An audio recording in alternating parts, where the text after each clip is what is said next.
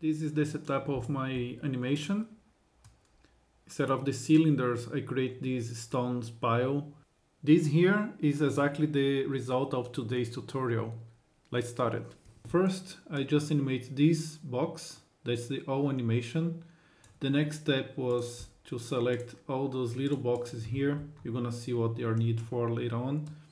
And just select and link to this main box. So that makes the animation easier. So that's all what it has here.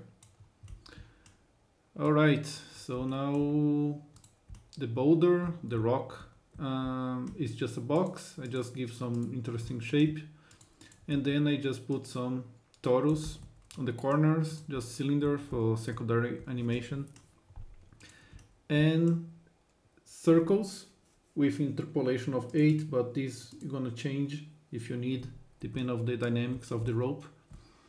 So let's go to the tyFlow. Let's create the hopes first. Just hide this for the second.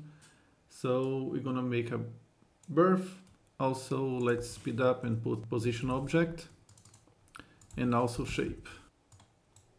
I'll explain each one of them. Let's see geometry. So position object, we're gonna select all the circles. Instead of faces, we put in vertex in order. Here, the birth, we're gonna start all at once. So you see already populated, but is it the right number? We're gonna see. Here we put spheres, low res, and let's increase the diameter by scale. Let's get close here.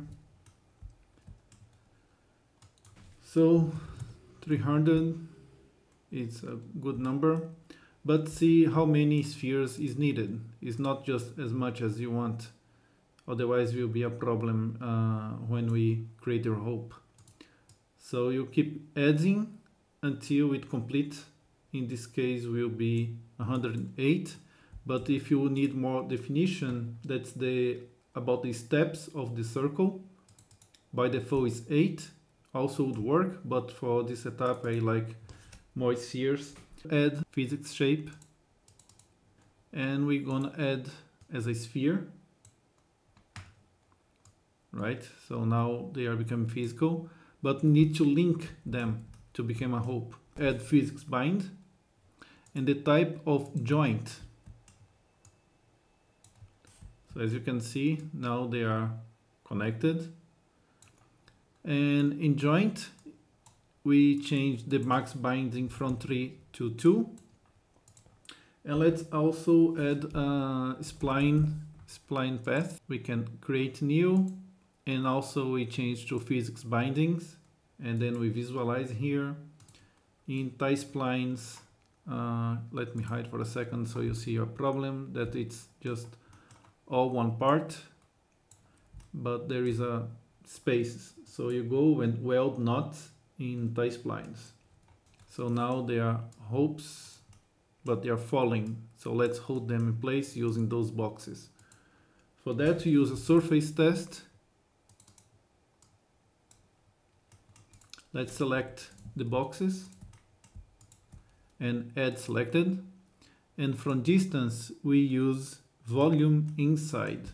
I will just press Alt X so we can make them X-ray. Otherwise, you can click Object Properties and click See Through. See Through. All right. So what we want to do when they get inside? Let's see the spheres again. We want them to be binded to the boxes. Object bind. So let's select them again. Add selected. And we want to change the dynamics of them. So now we see that turned to blue because it's this color. For example, yellow became yellow. Yeah. So you see that's working the surface test. So we want to change the physics to physics switch and change to kinematic. So the behavior now is that it's attached to the boxes and it's working as should. So let's change the spline here to be as thick as the spheres, right?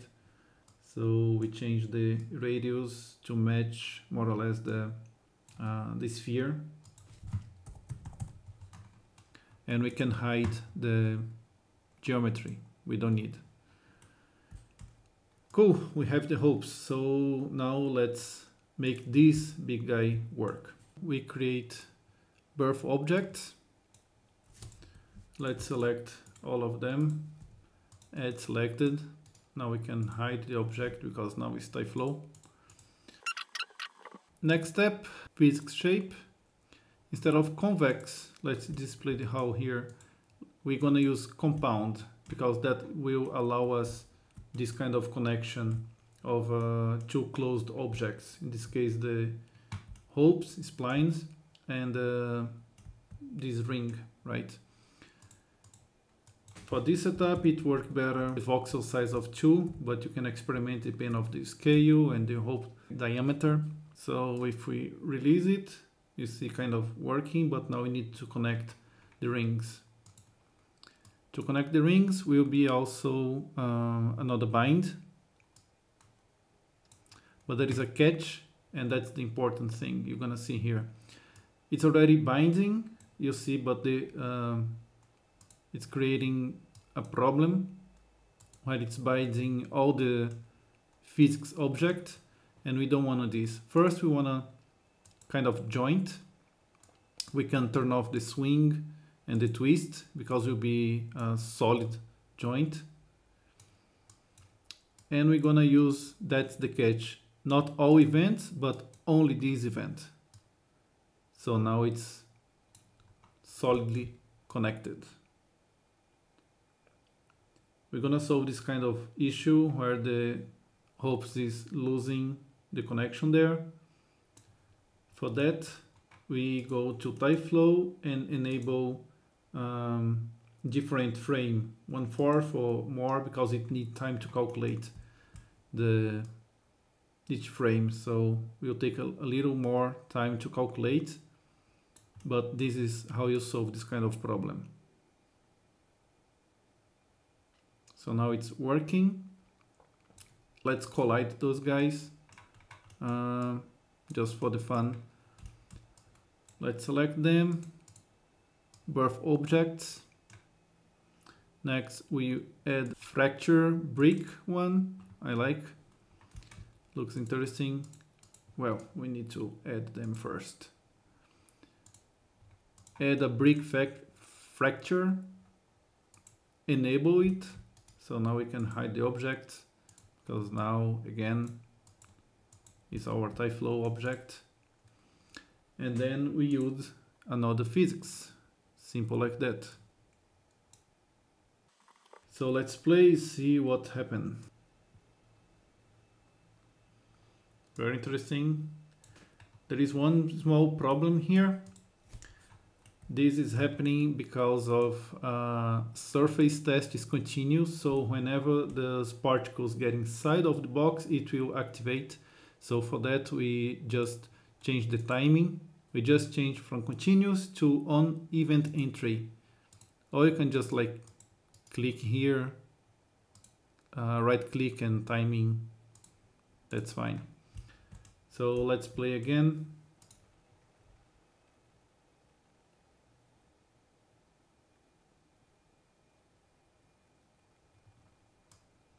Perfect. I hope that you learned something today that was useful, and if it was, I would appreciate if you subscribe. Now let's have a quick look at my own scene from the rendering. This is the setup of my animation. Instead of the cylinders, I create this stones pile. The way that I made it, just unhide everything, the cameras, the lights, was based on this box. That I create this box, and then I use this setup. I start on 0 with 10,000 particles. I create inside of this volume that is this object, right? Location volume. Then I give a shape of stones, physics shape, convex hull, collision with the plane, and then render. It's quite time consuming because of this collision here, but it's quite nice also. And yeah, the rest is quite of the basic. This is the render for this is the lights for the rendering. Just a V-Ray light, simple setup, and just a HDR image here on this light, and that's it. So final view of my setup. Just a quick tip, this property test ID is just to separate the ID for these loops. One way is just using display data. So you're gonna see, just let me hide. You're gonna see the ID of each creation object, birth ID, and then you send those IDs, value 3, to a different static. So the ID of this boulder is 3. In my material editor, I just created 3 types of colors to apply to tyFlow. This is the stones, that's ID number 1, that's the rock ID number 2, and this is the metal number 3. So that's why in the rocks I put this ID, that's the number 1. Here the ID number 2, and for the boulder number 3, and it's here. So I separate by property test, birth ID. That's it. So thank you again. See you next one.